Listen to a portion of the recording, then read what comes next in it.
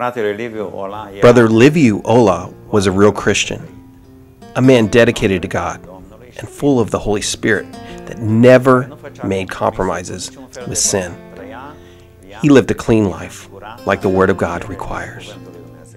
I recall how his prayers were full of fire, and he truly believed what he was saying, so that many came to the prayer meetings, even before 9 o'clock, sometimes at 8 or even at 7 in the morning, to pray and to have more time set aside for prayer.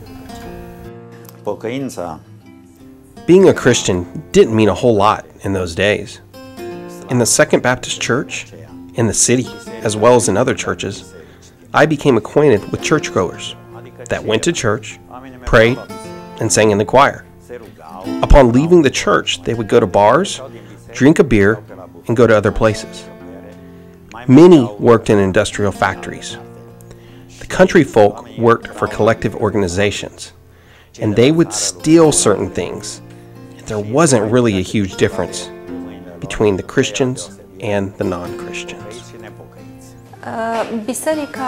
The church went through a period of revival when Brother Liviu Olah was the pastor. Sunday afternoons, he would preach for 15 minutes, but the message was so charged that it felt as if he were preaching with a machine gun over the church. We all fell to the ground and wept. When Brother Liviu entered the church, we were all crying, tears streaming. We couldn't hold back the tears because even his mere presence inspired a godly power. I recall the third baptism of 1974. I believe it to be the most spiritually charged day I've ever lived through. Oamenii vor merge în iad. Eu și tu trebuie să devin o unealtă în mâna lui Dumnezeu. Trebuie să devin un canal de legătură între Dumnezeu și oameni. Trebuie să devin un om al rugăciunii care să stăruiesc pe genunchi pentru pocăința celor din jurul meu. Vin frați din diferite locuri aici. Eu nu zic să nu vină, le zic bun venit. Dar nu ăsta e interesul să veniți aici. Nu vedeți ce multe persoane sunt și nu avem locuri. Interesul să stai acasă, frate, cel puțin o jumătate de ore pe genunchi, înaintea lui Dumnezeu să te pocăiești tu, care ești de 20, 30, 40 de ani pocăit și în jurul tău oamenii merg în iad, îți morți în păcat. De ce? Să te întrebi de ce? Nu cumva tu nu ai avut legătura cu Dumnezeu? Ai fost un pocăit formalist, din partea ta puteau să meargă toți în iad. Asta e mare păcat. Spun cu mâna pe Biblie că dacă creștinismul ar fi luat în serios problema aceasta, problema consacrării pentru Dumnezeu, problema rugăciunii stăruitoare pentru vecini, cunoștințe, colegi, oraș, țară, lumea întreagă, de mult, omenirea l-ar fi cunoscut pe Hristos de la mic la mare. Noi suntem vinovații, pocăiții, care nu i-am trăit nici viața model. Domnul să lucreze la inima ta. Amin.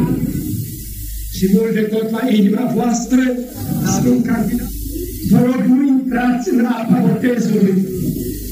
Dacă nu vreți să fiți oamenii lui Dumnezeu toată viața, prea mult a văzut lumea asta, pocăiți falși, pocăiți de lume, prea mulți au încuiat ușa cerului, mulți gemâniați, fiindcă pocăiții n-au fost adevărați pocăiți cu viața, n-au fost oameni ai rugăciunii, ne-am bătut joc de haina albă de care într-o zi azi atâția dintre noi am îmbrăcat-o, să ne plângem aici, acum, decât Doamne Dumnezeule, fă ceva ca pocăiții să se pocăiască, ca prin ei țara și lumea întreagă să te cunoască ce minunat, ce bun, ce sfânt, ce iertător ești tu.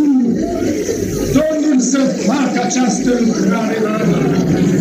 Amin. momentul acela am simțit And at that precise moment, I felt as if a floodlight flashed over the church. And at that moment, I saw myself, personally, saw myself as a sinful soul, a soul that needed to call out to God for forgiveness. Throughout the church, a call for forgiveness ensued. We felt sinful. We felt we needed forgiveness from God. I felt a conviction that I've never experienced before.